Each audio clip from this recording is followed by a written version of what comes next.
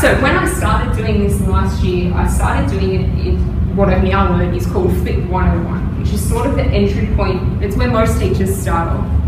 So I had my students all watching a certain video before they came into class, and then when they came in, we were all doing the same activities. So it was very structured, same activity the night before, sorry, same video the night before, and then the same activity in class, which was awesome. It meant we had more time for discussions in class, more time for group work, all those sorts of things, more time one-on-one with the students or in small groups. And it meant that when they were interacting with that content, when they were watching the video, they had a lot more flexibility. They could pause it, rewind it, watch it as many times as they needed to, as they were taking notes and all those sorts of things. But we were still pushing them through the content at the same pace.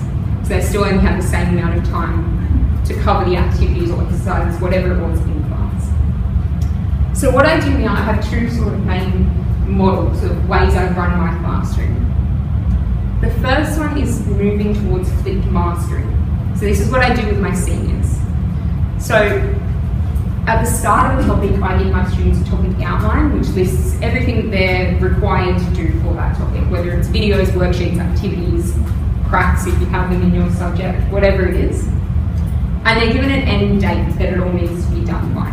So it's not 100% mastery learning, but it's moving in that right direction because they still have that flexibility within it. So within that whole topic, whether it's 2 weeks long or however it is, they have complete flexibility within that. Especially with seniors, I think that's really important, and they really appreciate that because they can work around assignments that they might have coming up for other subjects or work or sport commitments outside of school, and they can work around all of that.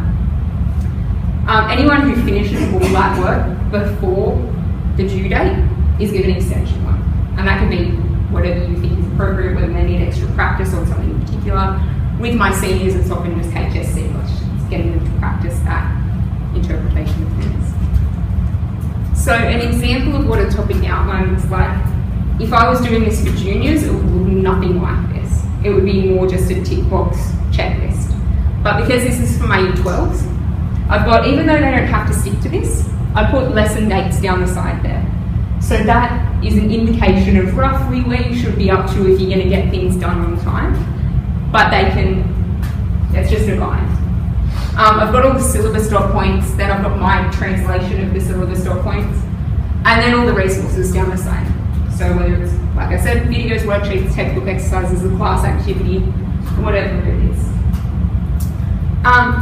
Because everybody's moving at their own pace through this, when I started doing it, I found myself every lesson walking around going, okay, where are you up to today? Where are you up to today? And that was fine, but by the time I got around the classroom, I completely forgot where everyone was up to. So I set up a Google spreadsheet that all my students have access to, and they can tick things off as they go. So it looks something like this. So it's got all the, whatever they need to do, all the resources and exercises they need to complete across the top.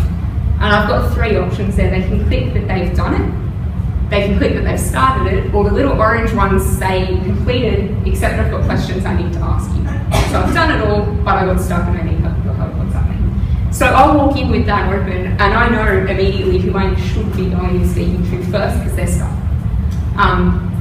And then I can go and check in with everyone. You can also really clearly see who's falling behind and who you need to go and have a chat to about keeping on top of the work. The other model I use in my classroom is what's called the in-flip, and Jeremy touched on this for primary school. I use this for my Year 10 class.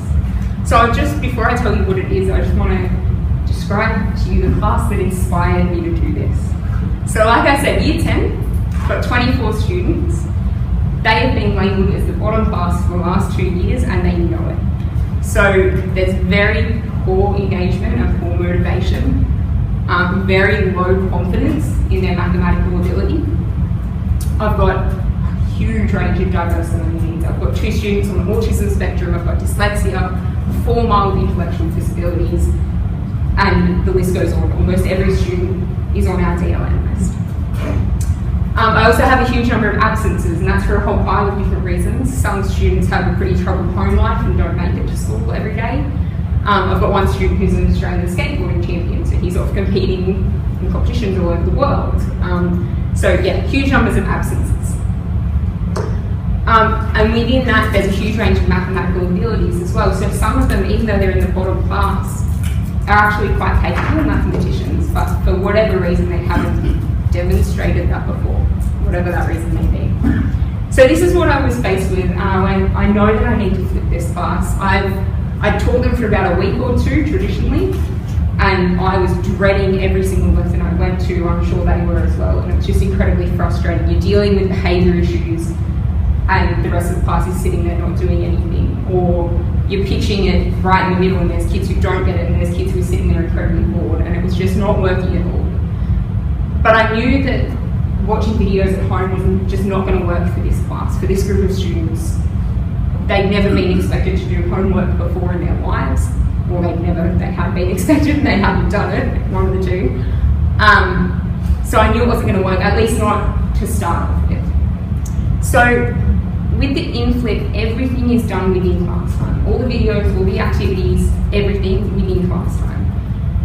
They have the option of doing stuff at home as well, getting ahead. And I have had students take me up on that, but the expectation isn't doing stuff at home.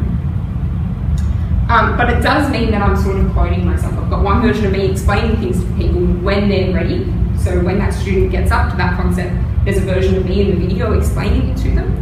And then there's me running around helping people when they get stuck. Students are working at their own pace. So you've got those students who need to work through things very methodically and take a while to wrap their head around the concepts.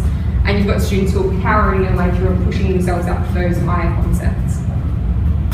I've also got that every individual student can be extended as far as they can be. So I'm not sure how familiar you guys are with the maths syllabus, but this is identified as a 5-1 class.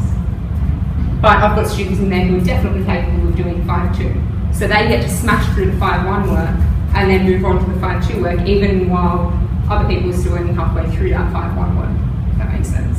So they're able to go as far as they can. And again, like I said, I can stand up here and preach about how amazing this is, but one student who is renowned for his poor behaviour, renowned for his disrespect and poor engagement, in the first week or two before I started flipping, I at one stage turned around and I found him standing on a table with a traffic cone on his head. So that's the type of student we're talking about. But he really genuinely, he summed it up really well. He really genuinely turned to me one day and he said, "Miss, I like this better because we don't have to stop and move on when we're not ready." So they're getting through the content at their own pace. With this class, it's very structured, the way I run it at the moment. I'm planning on easing off on this throughout the year, seeing how we go. But at the moment, they have a booklet that they work through, and it's linked really closely to the videos. So that's an example of a page from the booklet, and the video is me going through the first chunk of that page. So it's very clear what notes, what examples, it's very clear what they have